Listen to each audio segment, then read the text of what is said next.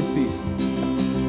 When all I see is a battle, you see my victory. When all I see is a mountain, you see a mountain move. And as I walk through the shadows, your love surrounds me.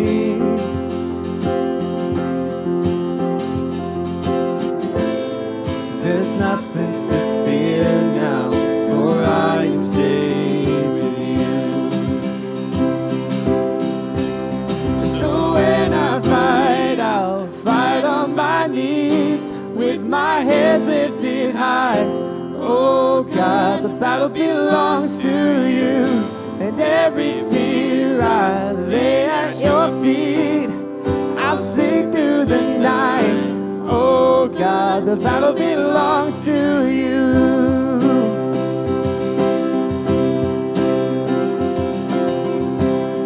And if you are for me, who can be against me?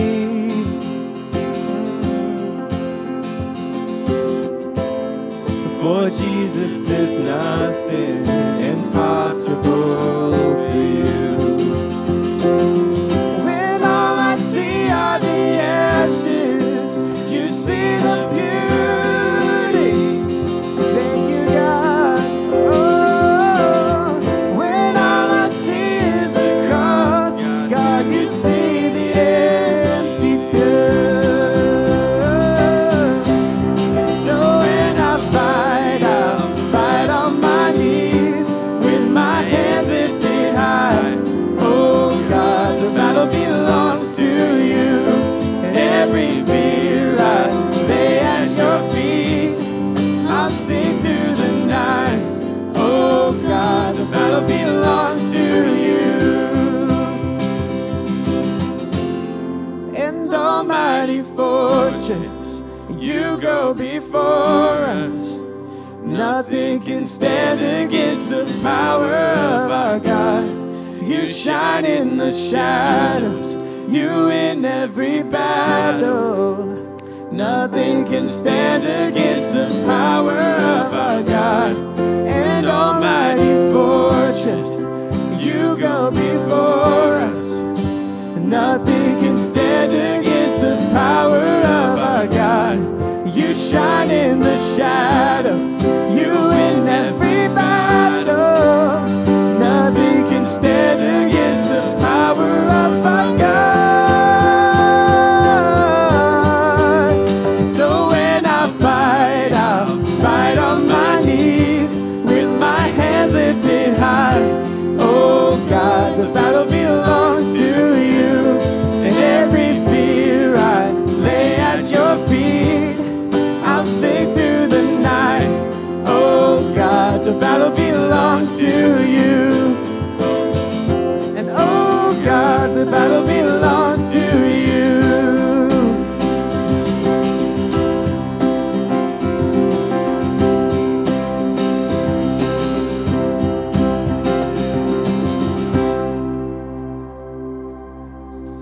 Amen.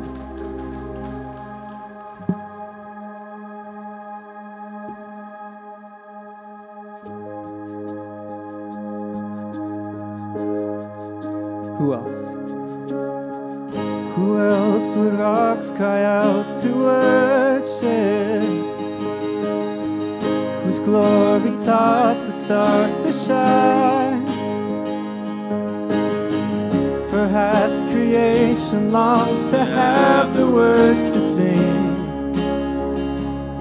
but this joy is mine. With a thousand hallelujahs, we magnify your name. You alone deserve the glory, the honor, and the praise. Lord Jesus, this song is forever yours. 1,000 hallelujahs, 1,000 more.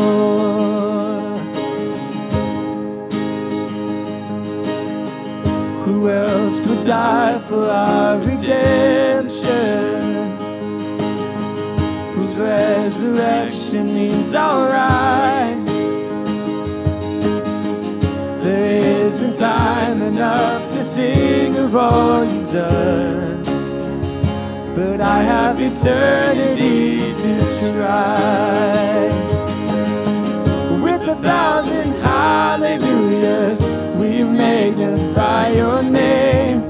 You alone deserve the glory, the honor, and the praise. Lord Jesus, this song is forever yours. 1,000 hallelujahs and 1,000 more. We sing praise. Oh, praise to the Lord, to the Lamb, to the King of heaven, praise.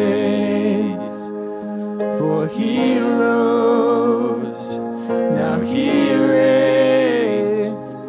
We will sing forever praise to the Lord, to the Lamb, to the King of heaven, praise.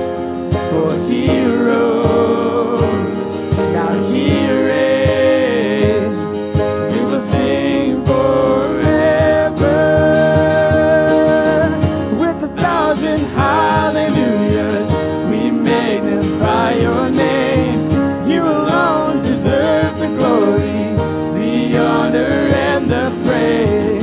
Lord Jesus, this song is forever yours. 1,000 hallelujahs and 1,000 more.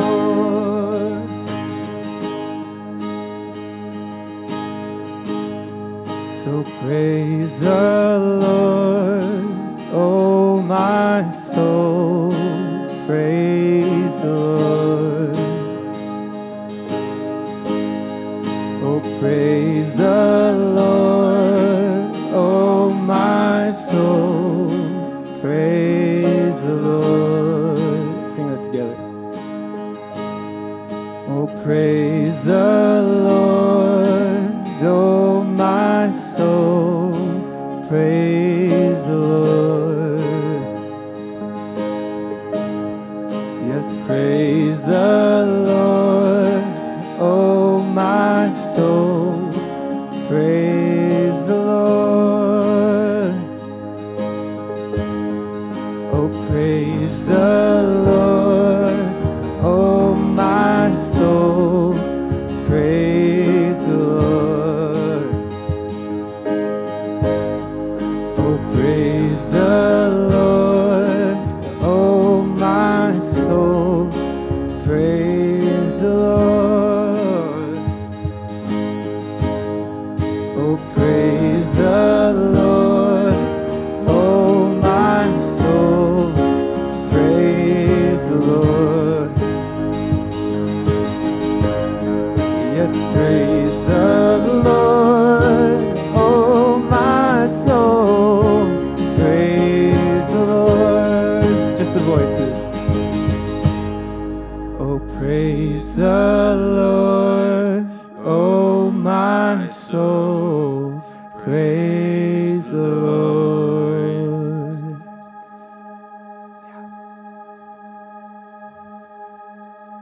Heavenly Father, we just thank you for this space. We thank you for the opportunity to come together and just worship freely, that our soul can cry out to you and acknowledge who you are as Creator, as Father, as Redeemer, Sanctifier. You are so many things to us. Lord, I ask that you just bring those to our mind. Help us to remember who you are and what you've done. In Jesus' name, amen. You may have a seat. Starting a new series this morning, continuing the Gospel of Matthew. If you've been with us in the past couple of years, we are slowly walking through the Gospel. We have seen a number of different series take us through it, and this one in particular takes us to Matthew chapter 9 and chapter 10, and it asks the question, does my life matter? You'll notice on the side as well, if you have your journal with you this morning, we're on page 34 of your journals. So I'm going to read the opening 8 verses of Matthew chapter 9 and then a few verses in Matthew chapter 10 as we begin. So Jesus stepped into a boat, crossed over, and came to his own town. Some men brought to him a paralyzed man lying on a mat. When Jesus saw their faith, he said to the man, "Take heart, son, your sins are forgiven." At this, some of the teachers of the law said to themselves, "This fellow is blaspheming." Knowing their hearts, Jesus said, "Why do you entertain evil thoughts in your hearts? Which is easier to say, 'Your sins are forgiven,' or to say, 'Get up and walk'? But I want you to know that the Son of Man has authority on earth to forgive sins." So he said to the paralyzed man, "Get up, take your mat and go home." Then the man got up and went home. And when the crowd saw this, they were filled with awe, and they praised God who had given such authority to man. Throughout Matthew chapter 9, there are many stories of miracles in which Jesus does the impossible in moments. And then it takes us to Matthew chapter 10. Starting in verse 1, it says this, that Jesus called his 12 disciples to him and gave them authority to drive out impure spirits, to heal every disease and sickness. Then he names the 12 disciples in the upcoming verses. And it says, these 12 Jesus sent out with the following instructions. Do not go among the Gentiles or enter any town of the Samaritans, but go rather to the lost sheep of Israel. As you go, proclaim this message, the kingdom of heaven has come near. Heal the sick, raise the dead, cleanse those who have leprosy, drive out demons. Freely you have received, and freely you give. Do not get any gold or silver or copper to take with you in your belts. No bag for the journey or extra shirt or sandals or a staff, for the worker is worth his keep. And we'll end there at verse 10. Let's pray this morning. Father, we offer this space to you, this conversation in Matthew chapter 9, and in a consideration of a question like, does my life matter? We just pray for protection on our hearts and minds. Where the enemy would wish to sow discontent and lies, we pray just a protection of your spirit that would speak truth to our hearts exactly where we're at. We want to know you more. We want to know what you have to say to us. And I just pray that we have our hearts softened to receive what you have. In Jesus' name. Amen. So there's a number of different studies, both anecdotal and objective, that consider this question, does my life matter? And often the refrain that's given in response, whatever the specific language is, it comes with a tone of hesitation. Well, I guess so. Or, sure. I haven't really thought about it much. But there is an uncertainty that comes with this question. And wouldn't you say, when we hear that question for someone else, we believe it perhaps with a little more confidence. We think of another person and we ask that question and we want to say with confidence, with an assurance, yes, most certainly it does. So today, when we consider one of these universal questions, it's a question that everyone asks at one juncture or another. Does my life really matter? It's important to understand that you're not alone in considering this question. This question of calling, of vocation, of purpose. Does my life matter? Is me in what I'm doing right now actually have an impact upon the world? Everyone is asking this question whether they hold a Christian faith or not. Statistics show that in the last number of years, this question has increased in frequency. There's an index called the Canadian Index of Well-Being, and in 2020, they found that purpose was vital to well-being. This is not an abstract idea or something that might surprise you. But more particularly, it was noted that it mitigates stress, it contributes to resilience, and it's essential for mental health. 72% of Canadians who said they felt purposeful also reported high levels of life satisfaction. There's a correlation between the two. And I think we inherently know this. We know this by default to some degree, but it's different sometimes to even hear that correlation, that purpose is tied to satisfaction. Purpose is tied to my wellness in life. It even noted that as we get older, we report that volunteering, community involvement, having purpose helped individuals to feel like their lives had more meaning and worth. In a world that often feels like a relentless race for success, status, or even just self-preservation, it's easy to wonder if our lives have any true significance beyond the day-to-day grind. And this question is a profound and deeply personal one. And each of us have a craving for having our life mean actually something. Throughout the Gospel of Matthew, Jesus meets his followers in their questions, offering not simply answers, but an invitation of a new way of living. And it's so transformative, this new way of living, that early Christians became simply known as followers of the way. And in this way, true life comes paradoxically, not by clinging to it, but by giving it away.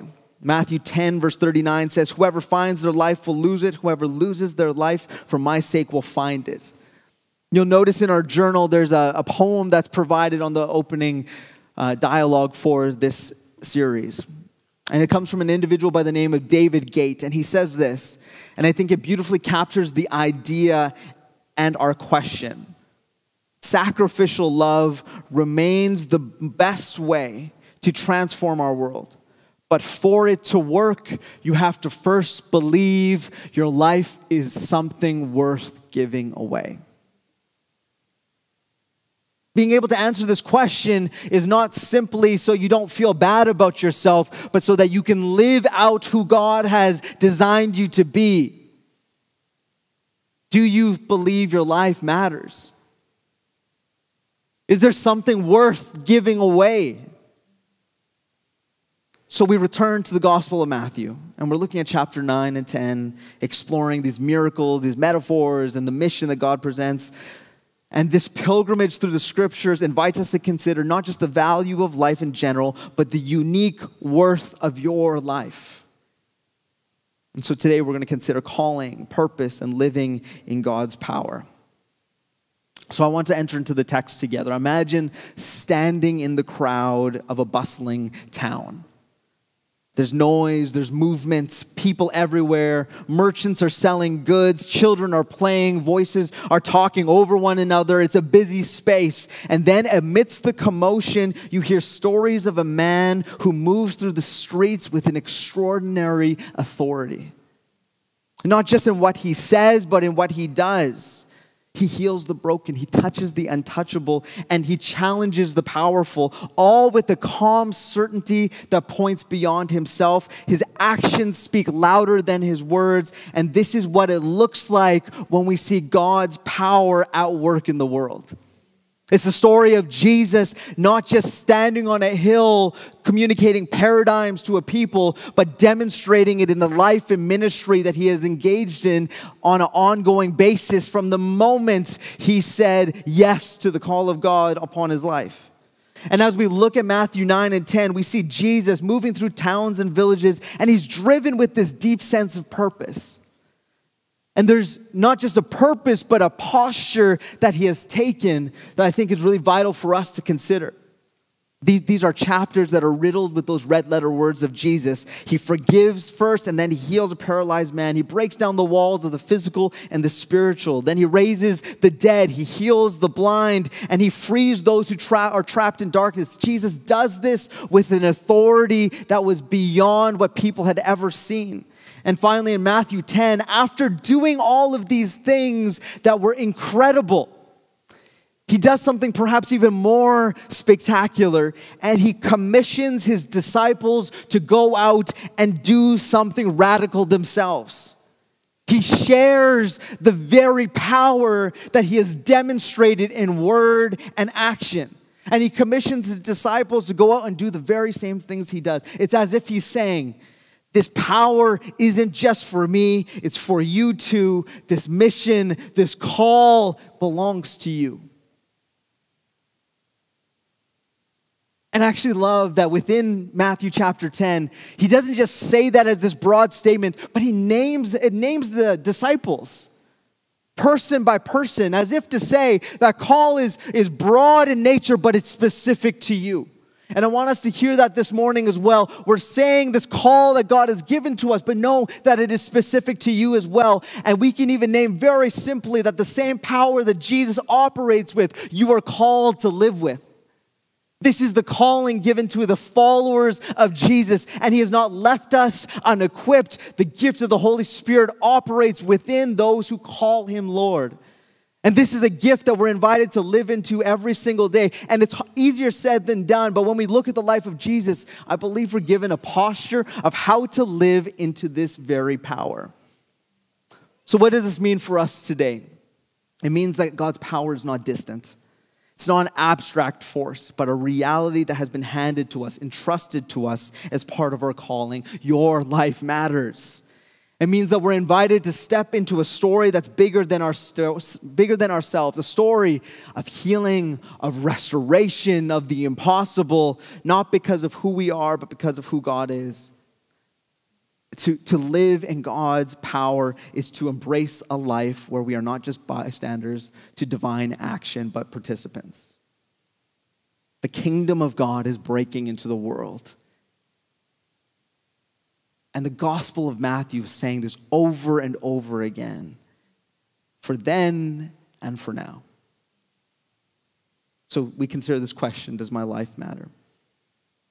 And here's the thing that often comes, whether it's in Christian circles or not, that when we consider a question like this, language like calling and purpose and vocation, it can all seem to just mesh together and feel the same.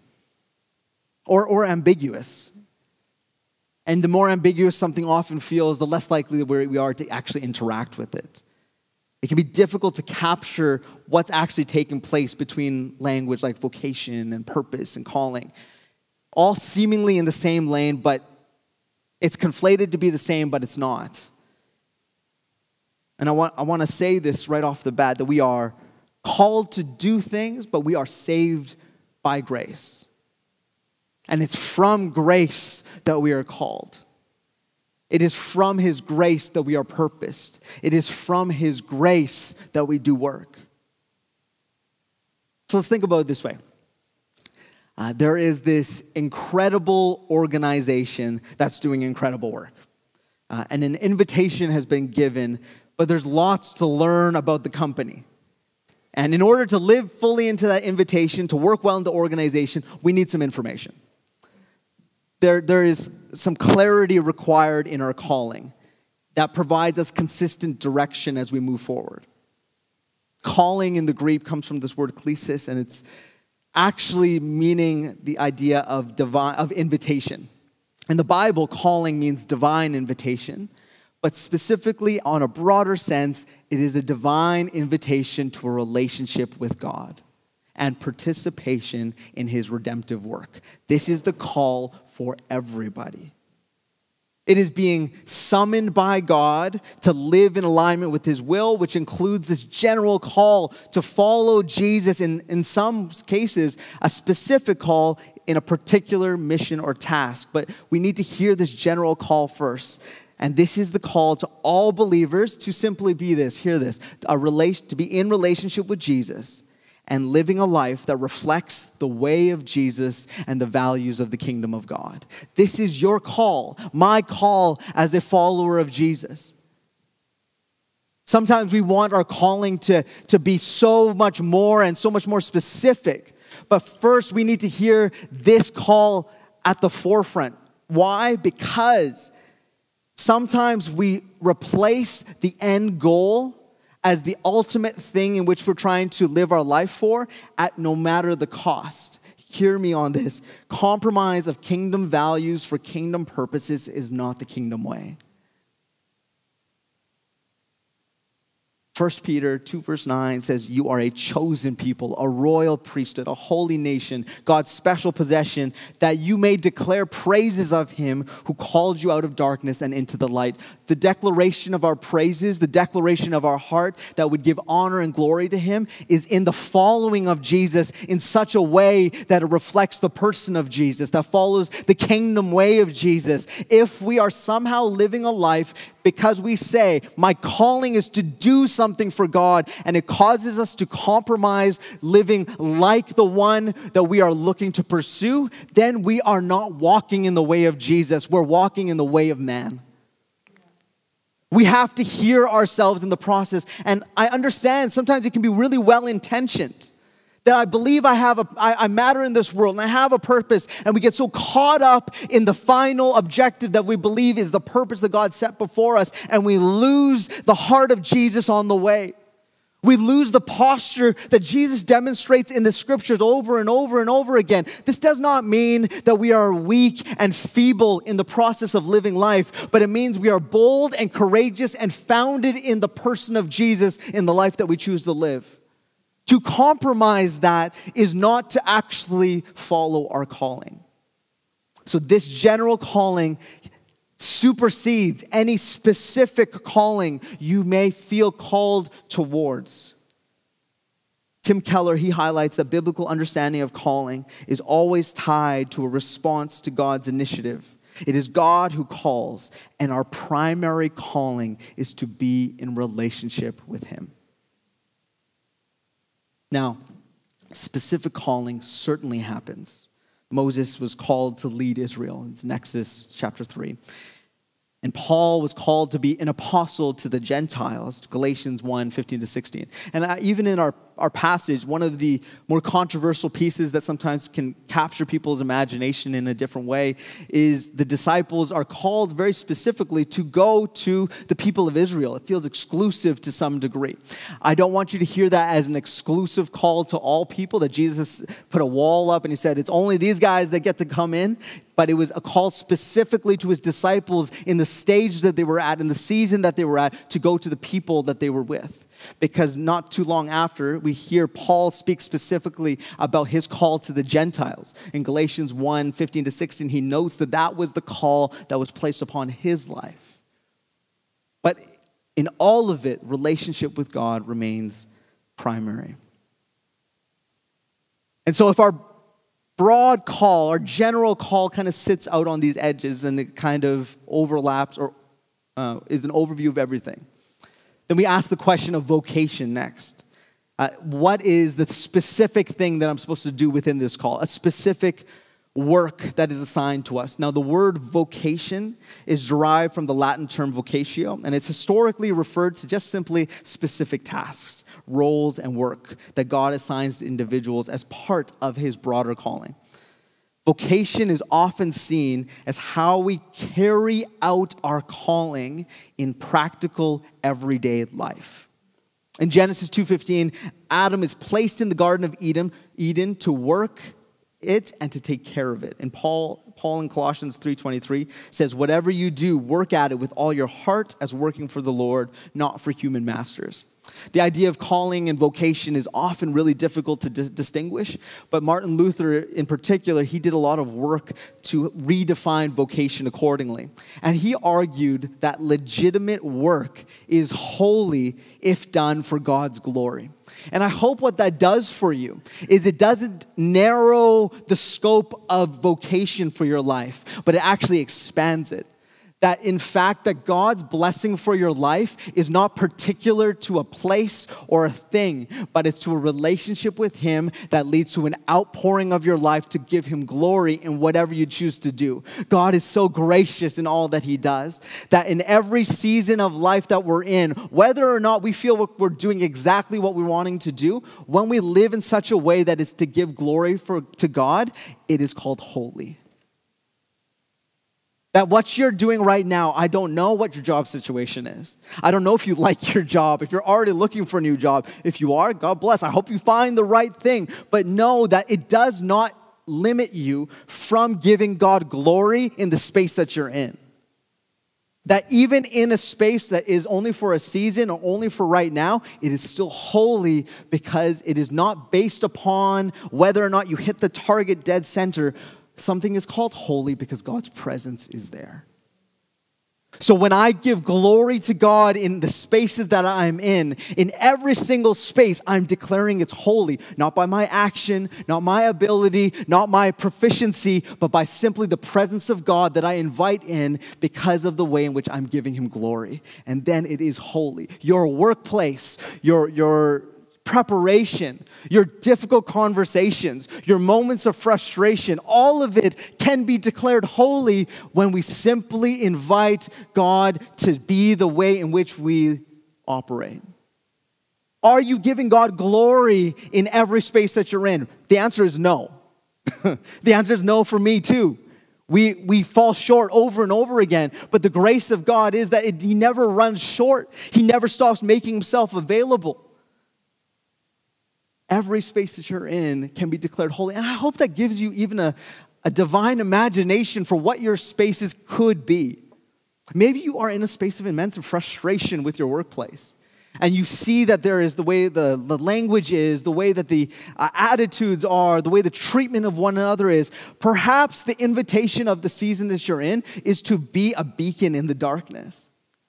To declare the glory of God within it and to call it holy when no one else thought it was. One of the calls that we felt specifically for this place here at HD Stafford, well, before we chose this, we didn't know this. But as we became aware of the space, one of the stories about HD Stafford is that it was a place of death, it was a place of hurt, it was a place of loss, and it was a place where people did not want to go. And so part of our heart became simply, we're not afraid of what people call this place before because we know what God calls it now. Set apart, loved, healed, forgiven, every bit of it redeemed by the power of Jesus, not by the presence of a church, but by the power of Jesus that is the presence of God in this space every single day. So we pray for this place. We pray for this space. We believe that God is at work. Is that something you can do for your spaces? When you ask, does your life matter? Think how much it would matter if the workplace dynamic that you are currently frustrated in would shift. How would it impact others around you, let alone yourself? I believe that as followers of Jesus, we are actually called to live in every vocation that we're in to glorify God and to see the ways in which he calls it holy. But we need a vision that looks like Jesus in order to do this. Because more often than not, my frustration is what drives my vision. My hurt or my ignorance or my exhaustion drives my vision. Jesus, we need you to invigorate our vision to see beyond what I'm currently experiencing. And this is part of our purpose. Purpose is about discovering why God created us. And it's not about self-fulfillment, but it's about living according to God's will and making an impact for his kingdom. So let's go back to our idea of the organization and these three words of calling, of vocation, of purpose. So if calling is this broad invitation from God, it starts with our identity as followers of Christ and includes both general and specific invitations to participate in work. Calling is it's like a job offer. It's like receiving a job offer to work for a company. You've been chosen and you've been invited to be part of something. Vocation is the specific department or role you've been given within that company. It's your unique tasks and responsibilities in the moment. And the great thing is that there's space to move up. There's space to try different things. That you're not locked into a role forever, but Jesus has an imagination beyond yours for the ways in which you can flourish. And then purpose is in many ways like the mission statement of the company. It's the overall reason it exists and what it seeks to accomplish. And this is the intersection of it all together. Often when we think of vocation and calling, they can run as like these parallel lines side by side.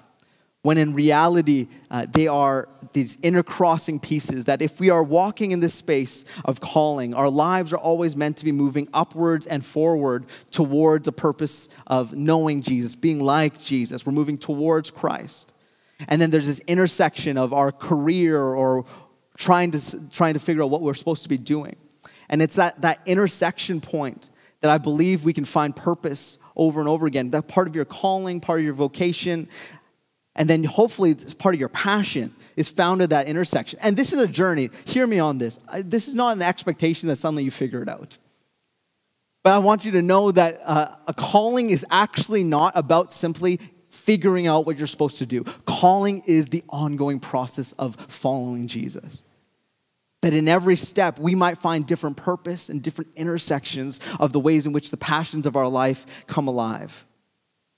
So if we can hold to that idea that calling is broad, vocation is more specific in what we're doing in the moment, we can call that place holy, and purpose is knowing the heart of God in all things, then I want to look at the passage through this lens. And there's 3 postures that Jesus takes in the midst of this incredible purpose that he has. And the first thing he has is that calling is rooted in compassion and authority. At the heart of the gospel, especially in Matthew chapter 9, we see this constant theme that Jesus' compassionate response to the brokenness around him is what begins to shift things. He heals the paralytic. He touches the woman suffering from bleeding. He raises a child from the dead. Jesus' ministry is not a spectacle. He asks multiple individuals throughout the narrative not to actually tell people that this is what's been going on, but rather this is an outpouring of love directed at the most marginalized, broken, and needy. When we think about our calling, we're not simply meant to be thinking about how do I find my specific way that I do things really well. But we are asking to have the heart of God in the way that we live our life. And we're asking, how can I live with the same sense of compassion that Jesus did over and over and over again?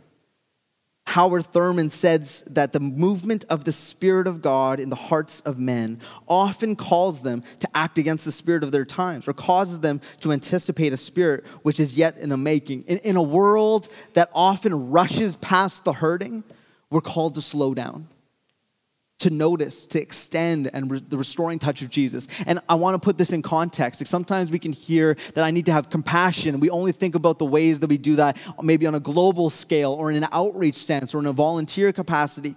The way in which you are compassionate operates within your vocation as well. It's the ability to be present in the current moments that you are in. In your workplace when you walk in, are you inviting the Holy Spirit to give you eyes to see and ears to hear the way that God wants to speak with compassion towards someone in the space that they're in? Maybe they've had a hard day just getting to work. Maybe they've had a brokenness in their family. Maybe they've got a recent diagnosis that's really brought them down. Maybe they're just feeling broken down by life. There is an opportunity for the compassion of God to touch the compassion in your heart and be the foundation for your action that day. This is the posture Jesus took. And he didn't just take it with compassion, but he operated with this authority. The authority that God had given him. Because compassion is not just about feeling. It has to be about action. It's about seeing wounds being healed and people restored. Jesus' healing ministry, and some of you are going to be uncomfortable with this. Jesus' healing ministry is central to understanding your calling. This is what it means actually to have the power of God at work in your life. The power of God that is given to his followers, the call and the commissioning of his disciples, that's for you and that's for me. Understanding and seeing Jesus' healing ministry as foundational for our calling is not meant to simply scare us off, but it's meant to call us towards something beyond our own strength and control. So often in our calling, we take ourselves to the final step that I can do. God has called you beyond that. And hear me again. I'm not talking about like the next position in your company. Maybe it is. But I'm talking about the way that you live your life. So often when people climb the ladder of success and they get that final position, often the refrain that's communicated at the end when Jesus is not a part of the equation is, it has left me unfulfilled. I have found myself lacking. I have found myself longing for more, and they find themselves falling apart in other areas of their life. The call of your life is beyond what you can do. So we need to see the power at work in Jesus' healing ministry and believe this, it is the same for you. Our calling is to live with a Christ-offered compassion that moves and heals and restores with his authority. And then in Matthew chapter 10, Jesus gives this call, this commissioning to his disciples, and he outlines the ways in which the power is going to be at work in their life. And then he also communicates all the ways in which they're going to have to let go of their control and their reliance, that you're not going to have silver or gold, leave your backpack behind. You need to simply, he's saying, trust in me. In Matthew 10, verse 9 to 10, Jesus sends out his disciples with the bare minimum. No extra money, no extra clothes, no fallback plan, and it's a directive that makes little sense to our modern ears. Take nothing for your journey, he's saying. And this is a call to radical trust. Trust that God will provide, that the work he has started, he will complete. Dietrich Bonhoeffer, in his classic book, The Cost of Discipleship, reflects on this trust. And he says, when Christ calls a man, he bids him come and die. And it's not necessarily a physical death, but a death to self-sufficiency, to the illusion that we're in control. And in trusting God's provision, we're asked to step away from this mindset of scarcity and enter this life of abundance in Christ, not measured by possessions, but by the depth of God's care. So our calling is to move from self-sufficiency to God-dependence, to find freedom in less, not more. And then finally, calling involves boldness to face rejection and persevere. Jesus, at every turn in his life of miracles, faced incredible opposition even when good things were happening. It's really important to note this, because often when we see that we face opposition, we start to question whether or not we're doing good things. This is a matter of operating with wisdom and having a community to discern alongside. But in these moments in which Jesus is healing the sick, he is doing the impossible. He's being questioned at every corner as to his intentions, as to his identity, as to his purpose, and at every junction, he is forced to step forward in boldness. This is part of his necessary posture.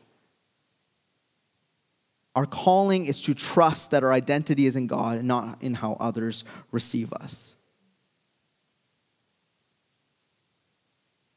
So I want you to hear those few different things that we see within the posture of Jesus in this text. That he has this posture of compassion. He has this posture of trust. And he has this posture of boldness in the life that he lives. Because we learn to live in God's power by learning to live in Christ's posture. Calling means learning to live in God's power by adopting Christ's posture. So often in our Christian walk, we're looking for an exact game plan of how to do something. But I would contend this, that it's not a matter of having the exact game plan in front of us, but it's the matter of seeing that the most accurate, the most clear, the most presented picture of who God is through the person of Jesus. And Jesus lives a life with power at the center of it. And the ways in which he engages with power is dramatically different than what we see in our world. It is not for the purposes of oppression or control, but it's for the purposes of redemption and of healing. And so when we want to live into God's power, we need to guard our hearts from adopting a posture that is not Jesus's. Because we will find power, especially within a North American context. The pursuit of power is often at the forefront of our relationships and interactions. But it always comes at the cost, even if they say, oh, it'll just be like this for a season, of oppression of others and domineering to the point of your elevation and someone's subjugation. This is the framework of power that is so different than the one that Jesus takes. In his power, what does he do? He takes the posture of compassion. I see brokenness. I can't look away. He takes the posture of trust. I don't have all that I see that I need, but I trust that I will. And he takes this posture of boldness. This message is too important to keep to myself. I have to tell the world about it, not just in my words, but in my actions. And I will do so at the cost of someone else's opinion. This is truly living in God's power. To live in God's power is not simply to be in a position of authority to make decisions. To live in God's power is to live in such a way that it looks dramatically different than the way of the world, and it begins to look like Jesus in every space, because every space can be called holy. Compassion and connection. Calling begins when we see the world through God's compassionate eyes. Radical trust. It's not about our capacity, it's about his sufficiency. And may we be bold in all that we do.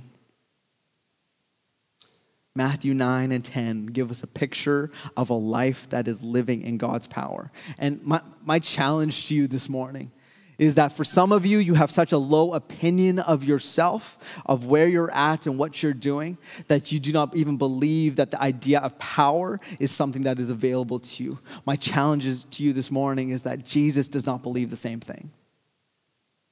His commission and call that he gives to his disciples, he gives to you. He says, follow me, heal the sick, cast out demons, call people who are blind to see, those who are deaf to hear. Have my heart of compassion in the world that you go into. And you don't have to do it by your own strength, do it by mine. This is what it is to give up our life, actually. We have to believe it is of value because he certainly does. We learn to live in God's power by learning to live in Christ's posture. So where in that posture do you find yourself lacking? Has your heart been hardened by past experiences and hurt that compassion actually feels like a... Has your life felt like a constant struggle to grab onto the next thing that trust feels like an impossibility? Do you feel the words of others to hold far greater weight than you would even desire?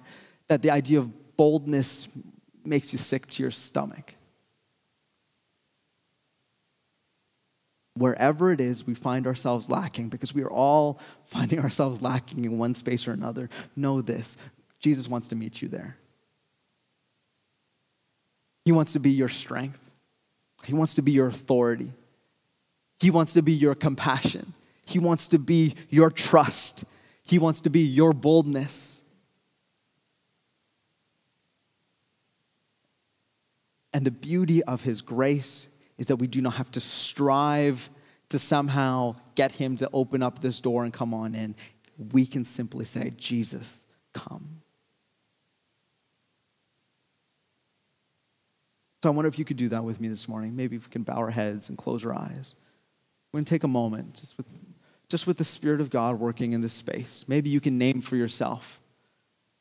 When you ask that question, does my life matter? Where in your heart do you find instant pushback? Where is the lies of the enemy that would say that you are not enough? We say, come, Holy Spirit. We need you to heal us.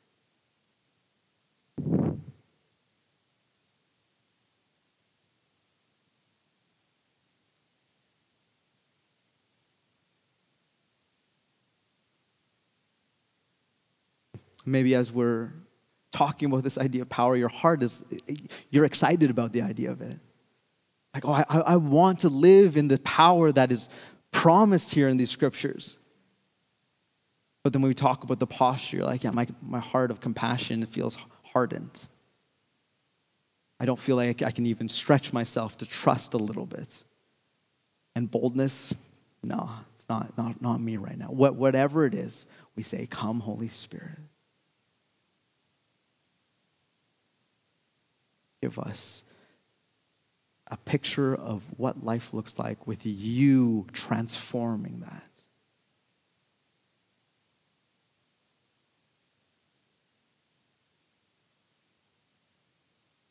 Father, we believe right now that there's just even miracles taking place within our hearts and our minds in this moment. Ways that we have thought of others and ourselves are being renewed.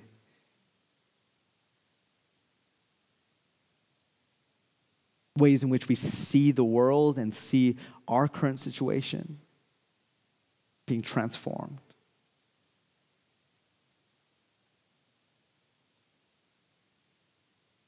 Our stubbornness, our pride, our apathy.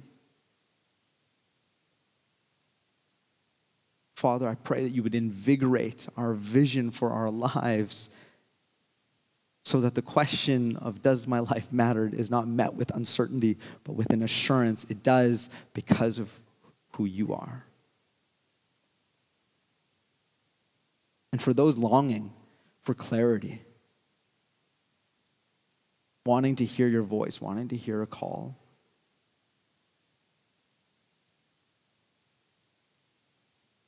help us to be present in this moment, in the moment that we're in. And give us a vision for the future.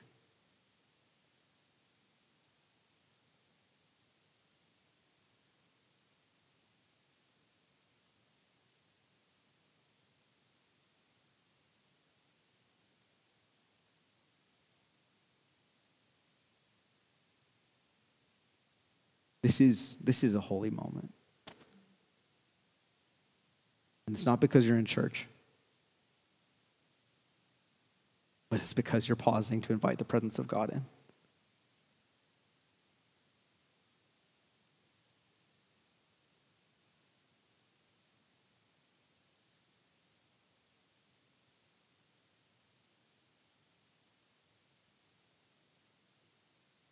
So just invite the Holy Spirit for yourself. Maybe it's saying those words out loud, come Holy Spirit. Maybe it's naming where in your life there's a barrier or a posture that you're uncomfortable with. Name that. Maybe say that out loud for yourself.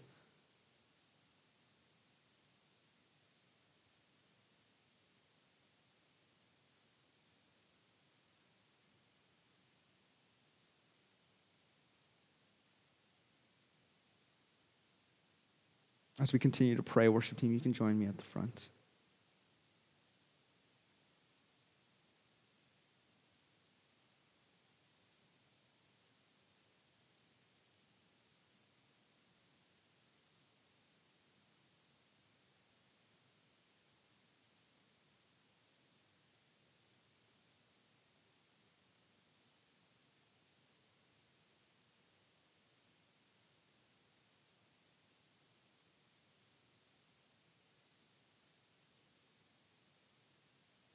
As I was preparing this week, I just felt this burning desire in my heart that God wanted us to be a people of his power.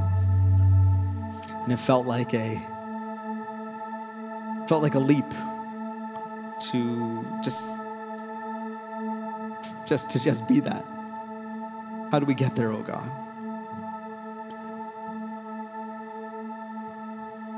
I just felt this like comfort upon my heart. And it was just a simple refrain that was brought to my heart. Just walk with me.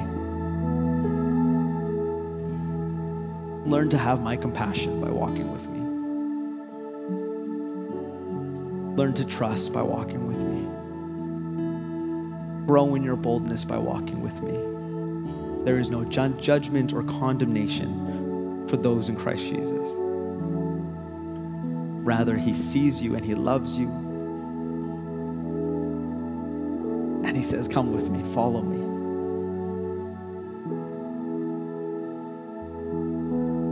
And like those who walked with Jesus in that day, to simply be in his presence was an acceptance of his power. So we say, Spirit of God,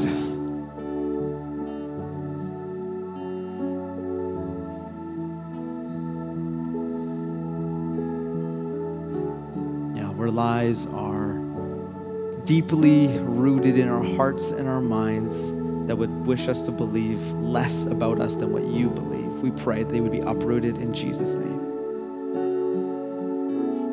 And for the posture of Christ that we long to hold, may we learn to live into that as we walk with you.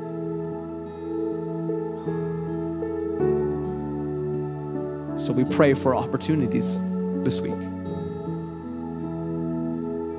I pray for each person in this room that feels like their compassion is lacking. Give them an opportunity to live with your compassion. For those this week that feel like their trust in you feels limited, they don't really want to stretch, I pray that they have an opportunity to trust in you. Where boldness feels lacking, we pray that the posture that you showed to us would lead us to actually walk in the power that you give to us. So Jesus, we need you. Thank you that there's more for our lives than we could ever imagine. And thank you that we don't do it unequipped or alone, but we do it with you and in community. So give us a vision for the future. Thank you for leading us on this journey. In Jesus' name, amen.